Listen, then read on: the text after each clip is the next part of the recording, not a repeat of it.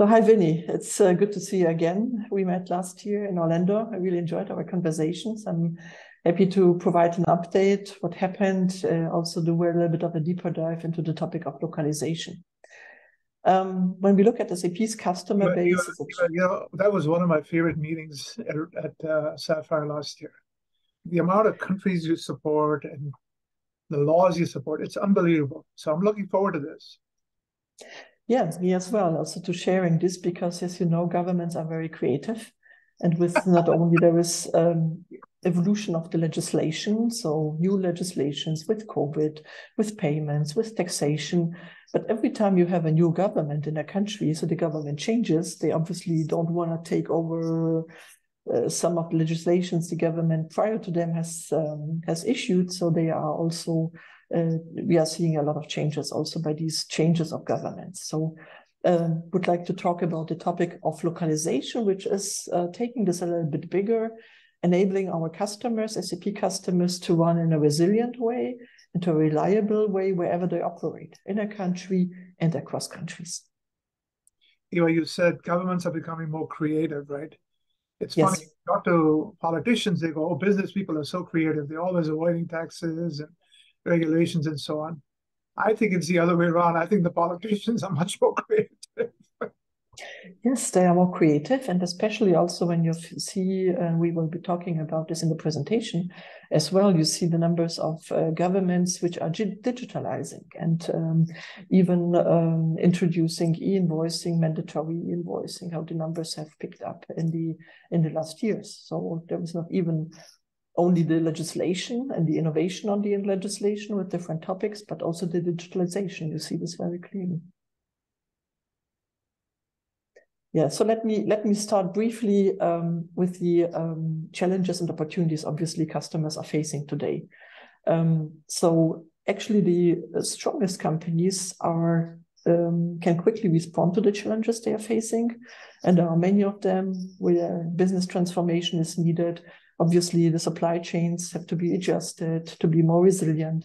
Obviously, sustainability in every shape or form is demanding here, but there is also an increasing need to comply with regulatory compliance here, and also to cope the topic of skilled employees.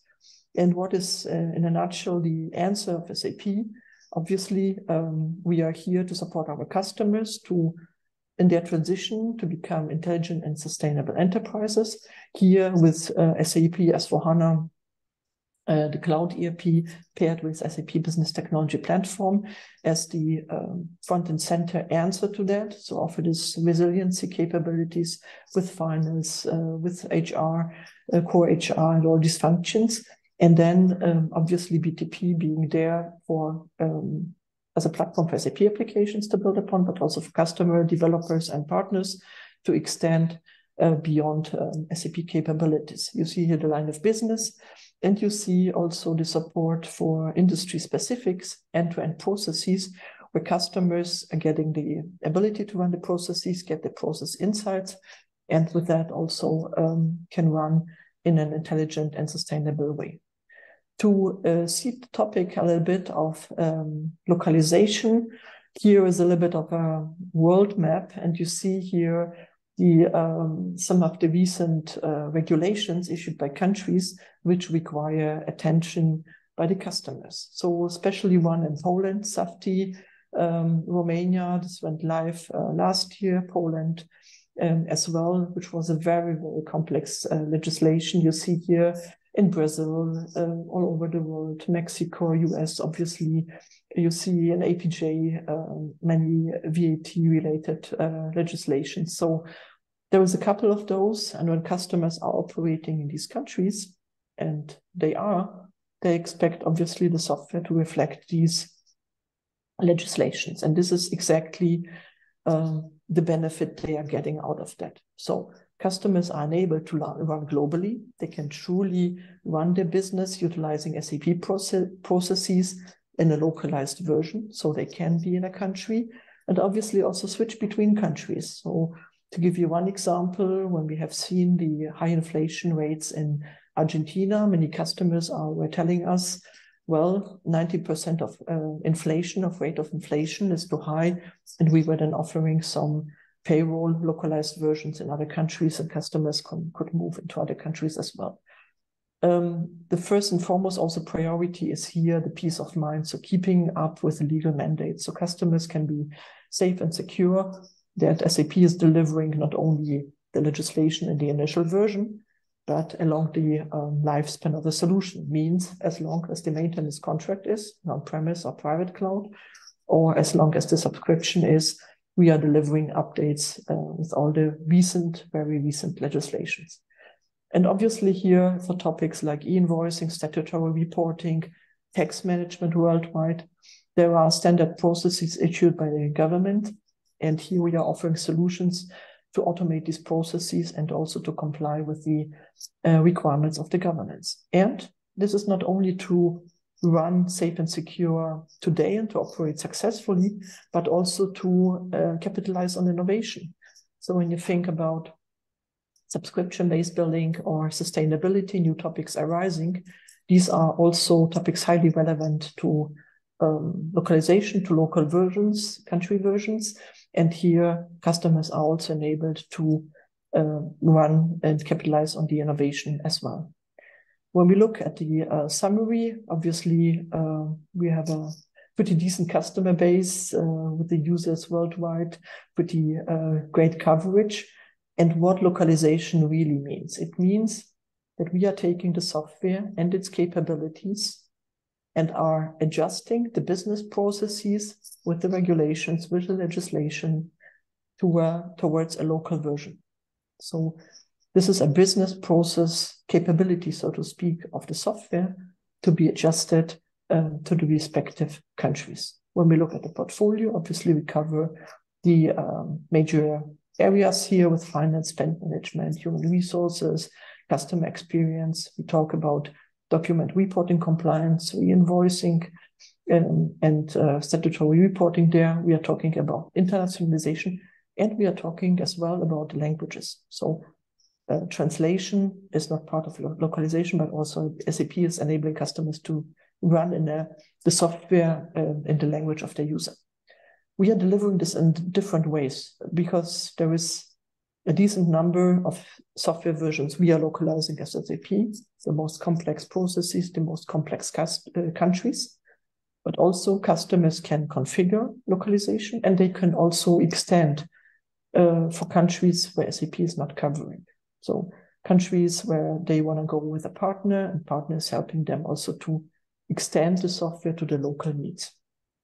And obviously we are talking the end-to-end processes, which are covered as well. A little bit more detail on that one when we look at the areas. Yeah, Vinny? On the sustainability reporting. Yes. That's one thing I'm hearing from companies. They're very frustrated because it's not just national level. Local governments are coming up with all kinds of ESG requirements. You know, you talk about being creative. I think some bureaucrats are being very opportunistic because they see an opportunity with climate change and so on to come up with regulations. Often they don't make any sense. What are you finding with sustainability reporting? Is it still very early, or are you seeing some patterns emerge around the world? Yes, absolutely. This is top of mind for governments and for customers, because when you just think the topic of plastic taxes, this is more than 80% of all the legislation is right now in governments around plastic taxes. And we will see an example later.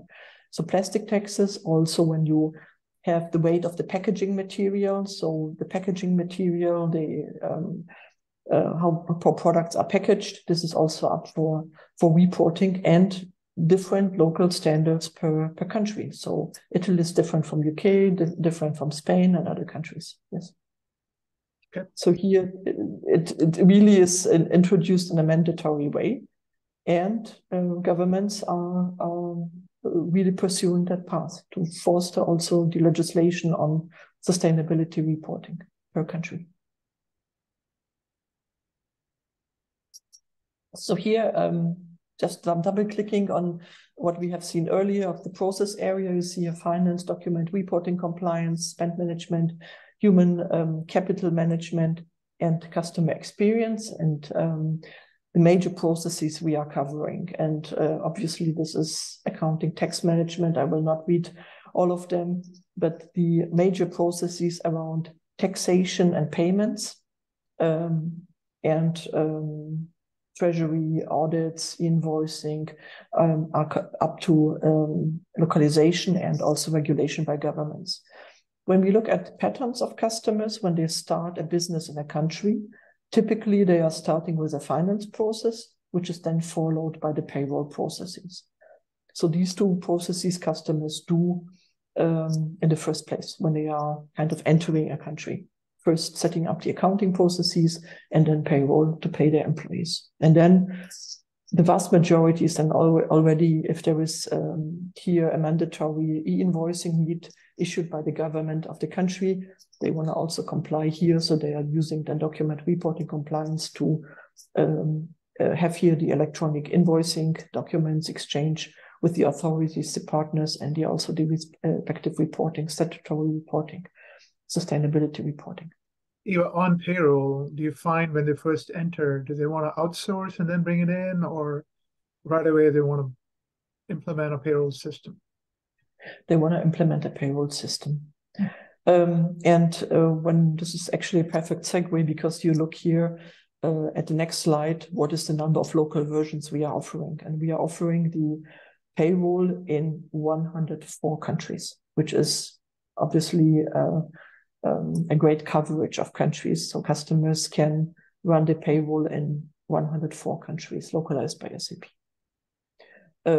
What the slide is telling is actually the total when you take the SAP products and you see here the products listed, and when you combine them, you add them up, we are in total delivering 585 local versions across SAP products.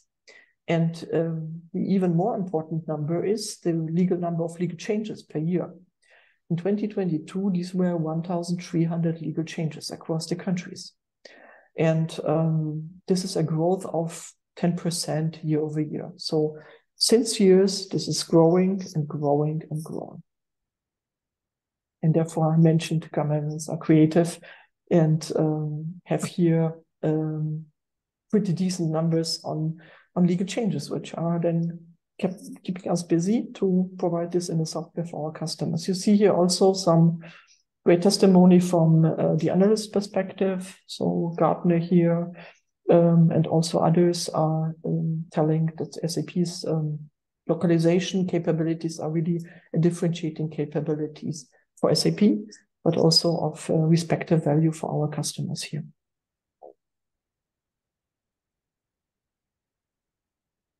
Then I would like to double click on 3 topics. The first is document and reporting compliance. And I mentioned already how this volume in invoicing is increasing. So you see here 500% increase in governance related volumes.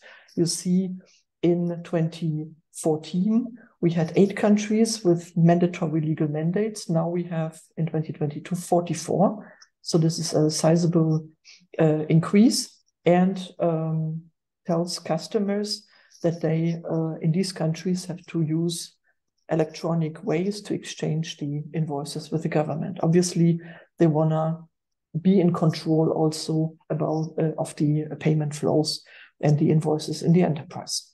I want to here bring up a solution which we are offering. This is SAP document and reporting compliance. And the beauty of the solution is actually that it reflects the reality of our customers. And you know, there are many customers still on ECC. There are many have migrated to S/4HANA, private, public, and on-premise. And wherever customers are, they can use this solution because, as said, many are still in hybrid landscapes and hybrid use of SAP's solution. And here they can manage the invoicing process, they can exchange with the governments, and they can also have transparency about their payments and what has been exchanged with the tax authorities. Another topic I want to bring up here is billing and revenue innovation management. So in this year, actually this is a statistic from McKinsey, saying that 75% of organizations which are selling directly to consumers will offer subscription-based services. And these business models, obviously customers want to reflect. So reflect a subscription and usage-based digital business model. Think about streaming services, think about car sharing, all these business processes. Originally, it came kind of from the telecommunications industry. So these complex processes do vary across countries. And we offer here with the SAP Billing Revenue Innovation Management, also the localized versions for the respective e-invoicing, for taxes, territory report, but also payment. To your question, Vinny, here, this is the topic of sustainability. And actually, again, the statistic here, I brought a number, 83% of legal measures related to sustainable packaging worldwide are focusing right now on plastics. And right now, there are 147 measures identified.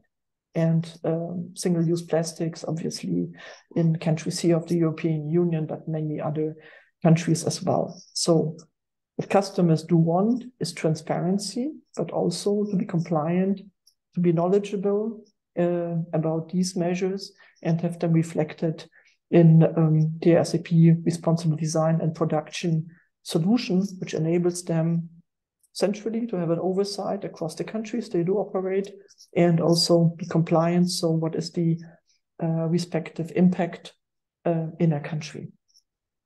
And here we are also supporting the sustainability topic as well.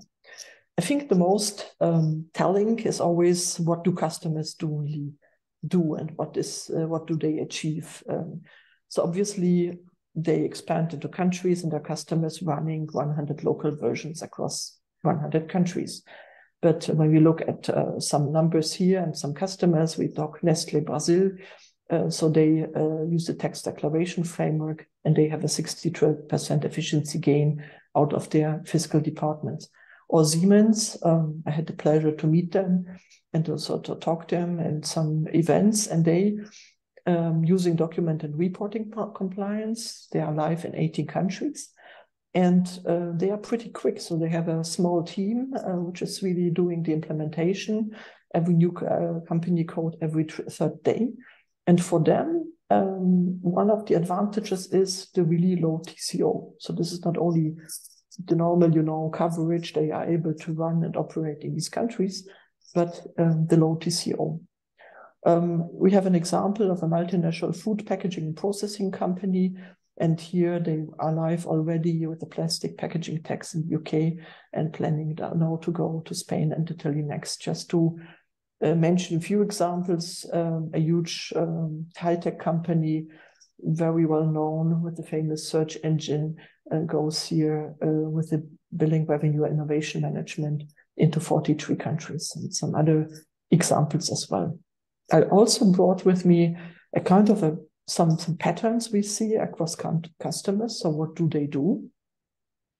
And they obviously start in one market, here going in with payment function, financial functions and payroll functions. Then they are moving into establishing the relationship and businesses with the government authorities. Then they are scaling, so automating repetitive tasks, innovating new business model, subscription, moving into sustainability reporting. And then they are scaling in countries. And these countries, they do also change or adjust. And this is the flexibility, resiliency we offer, that they can move across countries because they have kind of the choice and the software is already there. So wrapping up here with an example of Taylor Education Group and to see a little bit their journey. They are an education provider here in APJ, in Malaysia, Singapore, in Vietnam. And they started with success factors plus the payroll function. They started in Malaysia and Singapore simultaneously. They went then into Vietnam, and then they started really and moved forward with optimization, with a legal framework, financial reporting standards, tax calculation, all of these solutions across these countries where they started with HR, but also then with the finance function. just to show an example of a customer who established a presence immediately in multiple markets. Would like to wrap up here. So was talking that we are offering customers the ability to run wherever they operate. They operate in a country as a company, but also as a multinational company, they operate across countries. When you take the SAP customer base just out of the US, 80% of customers we have in the US are truly global companies. They do not operate only in the US, but they have subsidiaries in countries across the world. So what are customers able to do? They can operate seamlessly across borders because we are taking care and providing them with peace of mind, so to speak, whatever the regulations are, whatever geopolitical upheavals are, the software is there and ready and is able to, ready to use, so to speak. They can stay compliant globally and locally because we are updating the software as legislation occurs. So think about SAP in Poland. Polish government has a new legislation on the electronic invoicing, so to speak. And there are many customers operating out of Germany or out of other countries having subsidiaries in Poland obviously need to comply. So as these standards are evolving along the lifespan of the solution, we are updating this here. And as well, we are enabling business innovation. So new business model, and we talked a little bit the sustainability topic. So this I wanted to share today, and happy to discuss and take questions. This is excellent. You know, I'd like you to come back at least once a year because this is fascinating, and maybe you can come and share those examples of upheavals, right? So last year we saw the Russian embargo, with CP moving business out of China. Maybe come and show how you have helped companies make those transitions, right? Because I'm sure you have examples. So absolutely. Talk about how you quickly allow people to react to global changes. Maybe come with a couple of case studies on that. That would be great. And then I like the Malaysian example because you're showing somebody who can multiple countries at one time. But it'd be nice to see, okay, if I want to move from one country to another, how quickly can I do that? Bring some of those examples. Yes, we'll do, Vinny, and happy to do so. And actually, there are, I would say, two patterns you see. The one is you establish a new business in a country. So what are the processes that you do? Obviously, the financial processes and the payroll processes come first when you enter a country. And then the other is you react flexibly to whatever happens. As I mentioned, in Argentina, the high inflation of 90%. Customers were asking us, they want to move to other countries. In Latin America, they want to stay in the same kind of geography or larger geography of the region. But there we offered pretty quickly 2 payroll localized versions to new ones. And customers could go there. So you see many of these examples where customers are then starting in a country and then expanding across countries, but also going out of a country and going into building up business in other countries as well.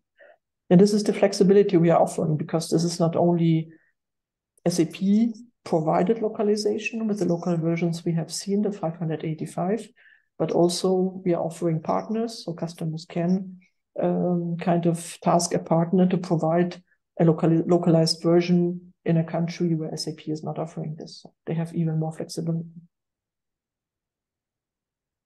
Very good. Thank you. Thank you. Enjoyed the conversation today. Thanks for having me today. Eva, like I said, come back every year. The world changes so quickly and it's remarkable you can keep up with all the changes. Yeah, I think this is a strength of SAP, but I'm very proud, last year we had 2022, the 50th year of SAP, the anniversary. And actually the topic of localization was a key design pattern of our founders. So they were already thinking about the business and the nature of our customers, that they are truly global companies. So you see this reflected also in the software by our first founders. I've heard Hasso talk about ICI, how you got started 50 years ago. Yes. But yeah, I mean, like you say, you've been global from day one. So yes. And you see this is core DNA of SAP. And you speak wonderful English. So that makes it even easier. Thank you, Eva. Thank you, Vinny, for having me today.